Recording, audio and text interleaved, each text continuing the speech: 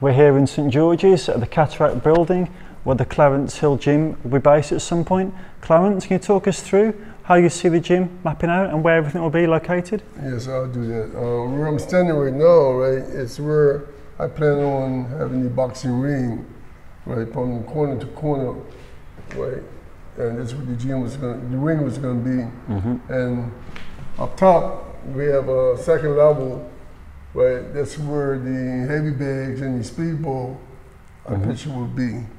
And down below here will just be for the exercise and skipping and whatever, you know what I mean? And that's the whole purpose of having the gym here where it is now, right? So the youth can have something positive to do with themselves, you know? And it looks like a great space. How much work do you think needs to be done to get it to where you need it to be? Well, not much. I think a little bit of taking the carpet up a little bit, you have the floor. The engineering is saying the floor has a little bit of holes in it that needs to be fixed up for the ring to be set, so the ring don't go through. You know, and I might do a little bit of painting, and I might have a little bit of crossbars on the wall to hang the heavy bags or the speedball. I might have a couple of them down here, but mainly I think I might have them just up top here. So. And it looks like a great space. You must be excited about what this could become. Yes, I'm very much excited because I've got 2 bathrooms, got an office space, and there's a lot of room, so we don't got to worry about bumping up into each other. There's enough room for everybody to work out and get in shape, you know. And obviously there was a press conference called December when the government said that this would be open early this year or even by December. Did you think you'd be in here by now and coaching youngsters? I really did think I would be in here by now. And up and running and having kids here, like hearing the bell ring and me shouting at the children, even taking them down to the park here, RA, which I've got permission from the president of RA that I can use the field for running. And has it been frustrating for you that you've had to keep waiting for these 7 months and it's still no closer to coming to fruition? Well, I would think everybody would be frustrated to know that you've been promised something and it's been publicized in the paper too, that you'll be promising when you'll be open, it'll be in your name, and not to see it come to fruition as of yet. So, yeah, I am very much frustrated with it. And how important do you feel this gym could be for the youth in St George's?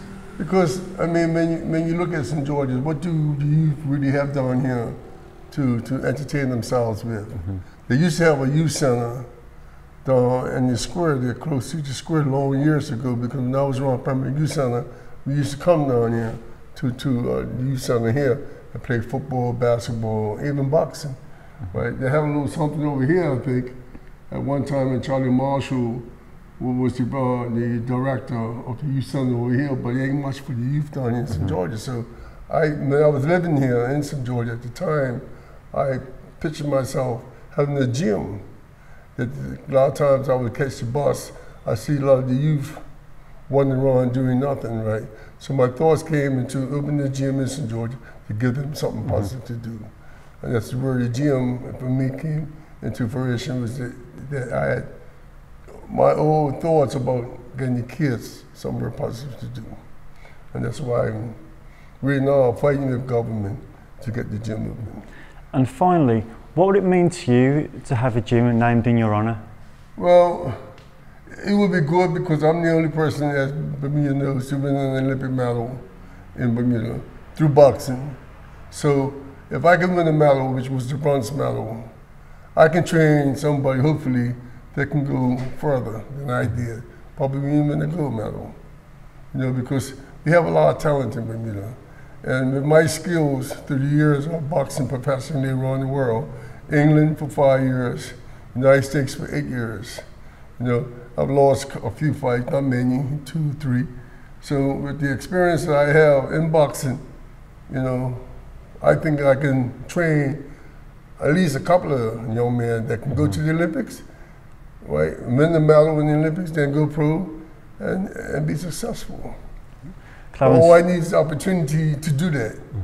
And I thought this idea of opening the gym here in St. George's would give me the opportunity to put back in society what I've learned. And trust me, I mean, believe me, Bermuda, I have not learned boxing in Bermuda. I learned how to box in the United States. I was raised in Jersey, but as I came home, I ventured to the youth center, Pembroke Youth Center.